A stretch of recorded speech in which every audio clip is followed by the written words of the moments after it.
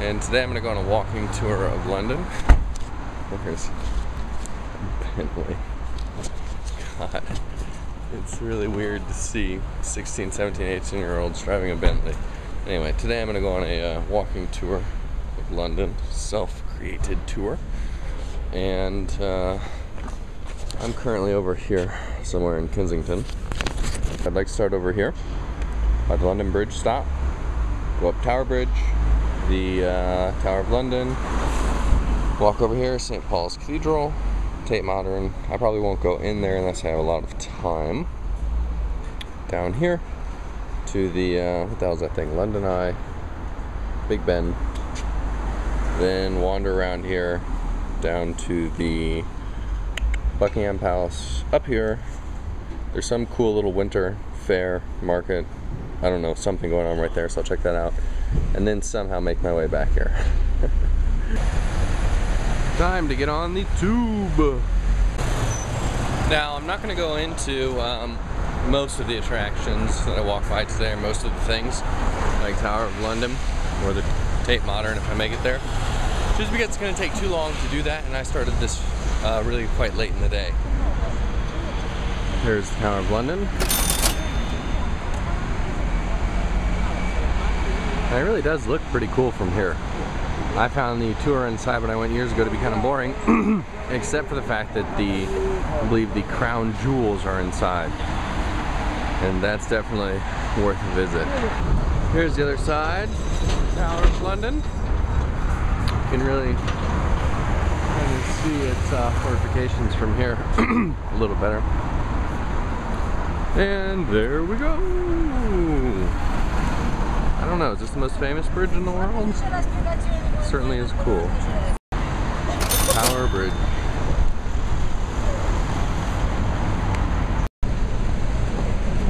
Right in the middle of the bridge.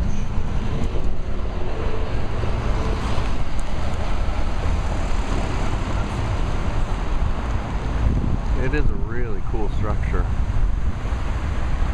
Oh, okay. Kind of looks like a fire in the video, but it's just a light. See lots of London. This is actually cooler in person than I thought it was going to be. I didn't think it was going to be so cool. But I'm glad I came.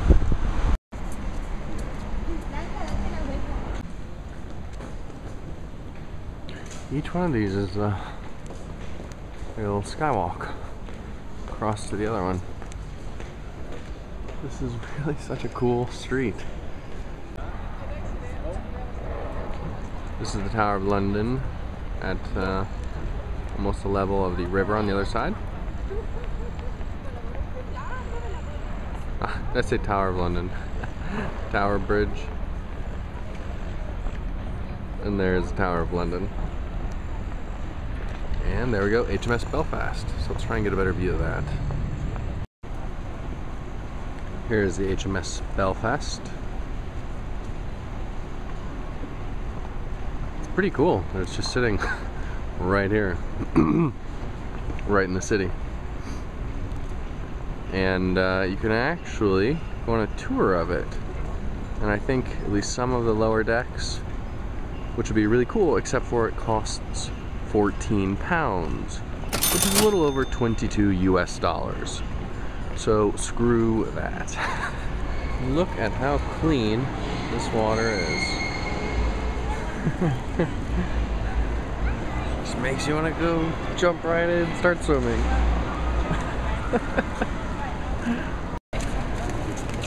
So this right here used to be an enclosed dock where ships could come from the River Thames, which, as I mentioned earlier, is fairly dirty, and safely, I guess, unload all their stuff. This is some sort of ship. Got a little pirate dude back there, or just a captain. Kind of cool though. And naturally, Starbucks, which is everywhere, here and elsewhere in Europe. I was just walking down the street and stumbled upon this. I really love surprises like this.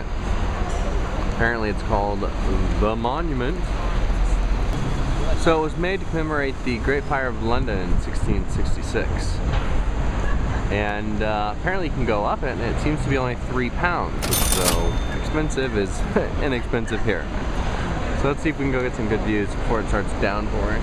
So here we go in, and here's this cute little entrance. If you're too fat, I guess you can't make it through the door.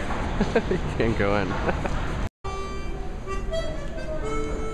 Look at this spiral staircase. All the way up.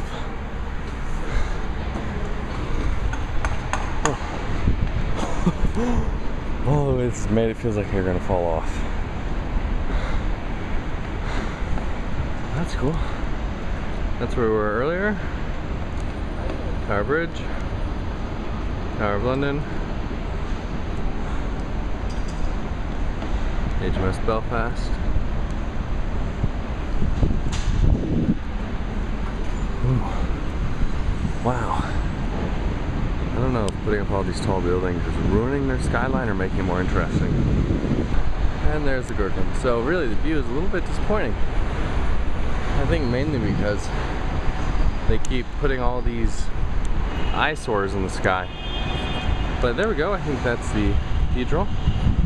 So we're gonna head there next, once I can feel my legs again.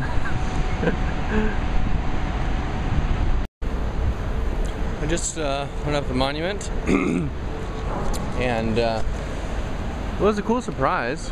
And it's, you know, neat to look about and see that it's a monument to the Great Fire in London, but the view isn't so great, to be honest with you, because there's so many tall buildings, and there's behind this building and the other building. You saw the view from the top. Once this one gets finished, it's going to be more. So it really obstructs the view and provides sort of, I guess what would be a view of modern day London. Not something that you would get in a city like Paris, where there are only a few things that stand out above all the buildings. So I'm gonna go with not worth it to pay the £3 to go up. Not at all. Let's take photos from down here. Now let's go to the chapel or cathedral, whatever. And here it looks like we are coming up to St. Paul's Cathedral.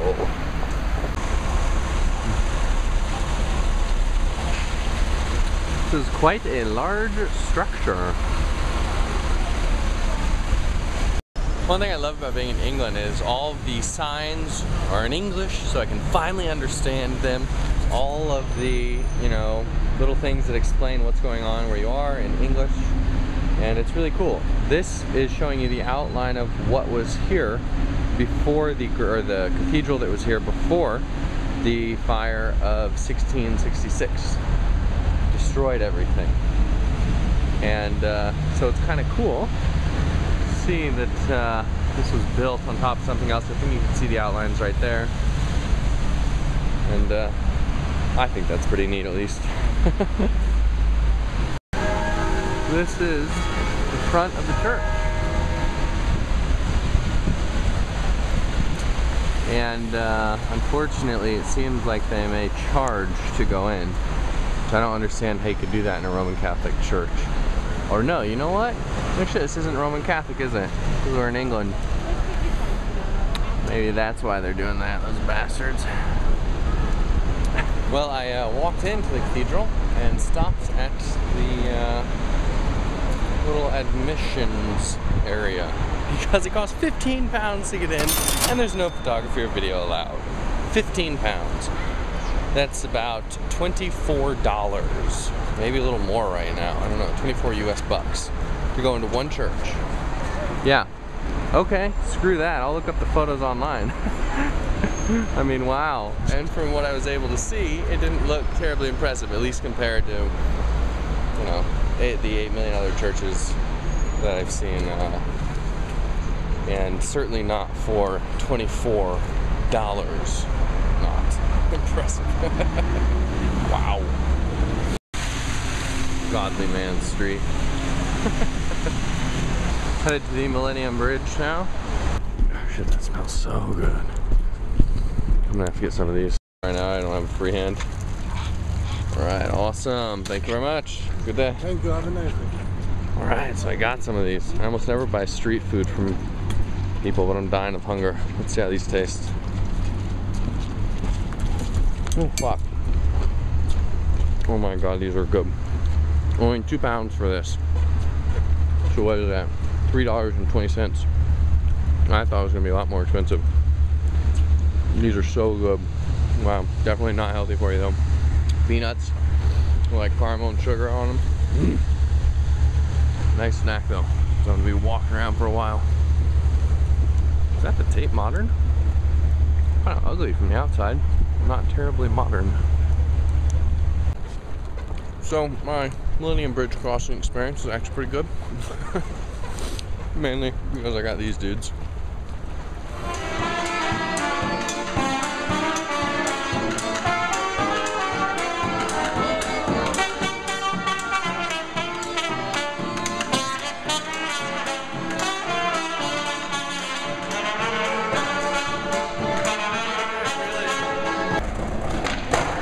Here's a little skate park thing.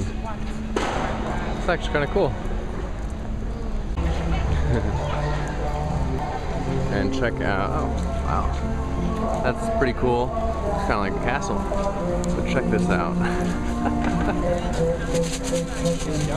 That is the coolest stand by far. I wish I was hungry, I'd buy something from there. And cheerio mate, there's the Parliament. Along with Big Ben. Woohoo! So I made it. I still have some battery left. London Eye. It kind of does look like an eye from the back, and obviously would from the other side of the river. And here is the London Eye from the other side. So it is pretty cool. I mean, it definitely sticks out. It doesn't fit in with anything that's around it, but as a structure in and of itself, it's pretty cool. I'm walking to get a better shot of the London Eye on the other side of the River Thames, and stumbled upon the Battle of Britain Memorial, and it is quite impressive because it's not flat. It is really cool. This is actually one of the cooler war memorials that I think I've ever seen, just in terms of visual impact.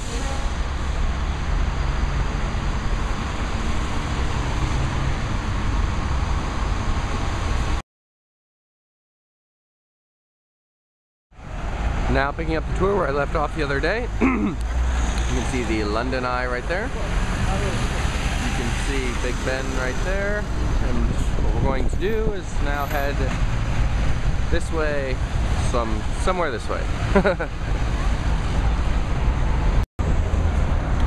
St. Margaret's Church, Westminster Abbey. This looks a lot cooler than I thought it was going to.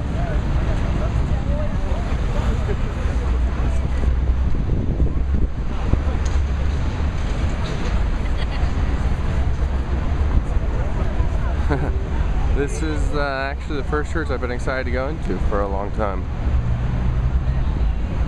I think mainly because I totally forgot this was here. Here you can see the Abbey from this side. And this is just about all we're going to be seeing of it today. Going to have to look up photos on Google to get the inside of it.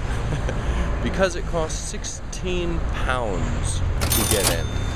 More than, what was it, St. Paul's Cathedral or whatever, the other cathedral? £16. Are you kidding me?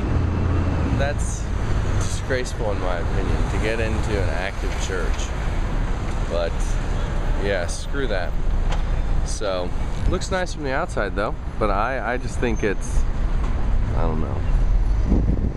Raised going to church, I think it's just a little bit immoral to be charging like that. But we do have a nice view here. Take a photo of that where we can see Big Ben, then the Abbey. It's pretty cool.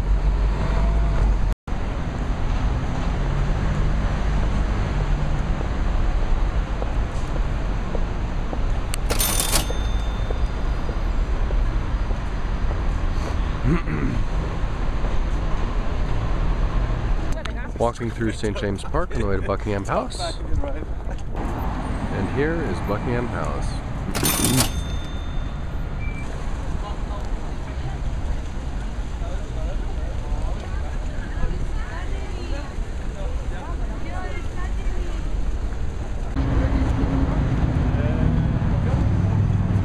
To be honest, this palace just kind of looks like a boring government building from the outside, at least. Here are some of the goofy guards.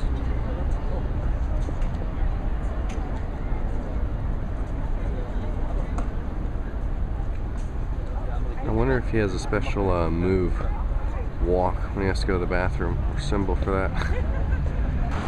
This is, I believe, where they do the changing of the guard.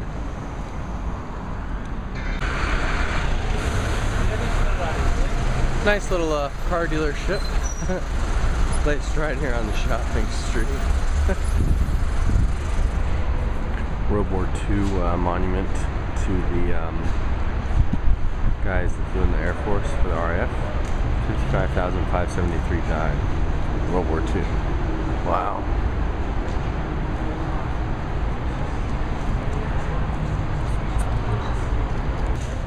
It's quite a cool memorial.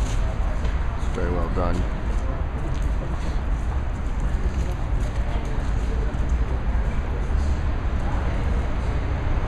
And my favorite part about it is the quote on the back.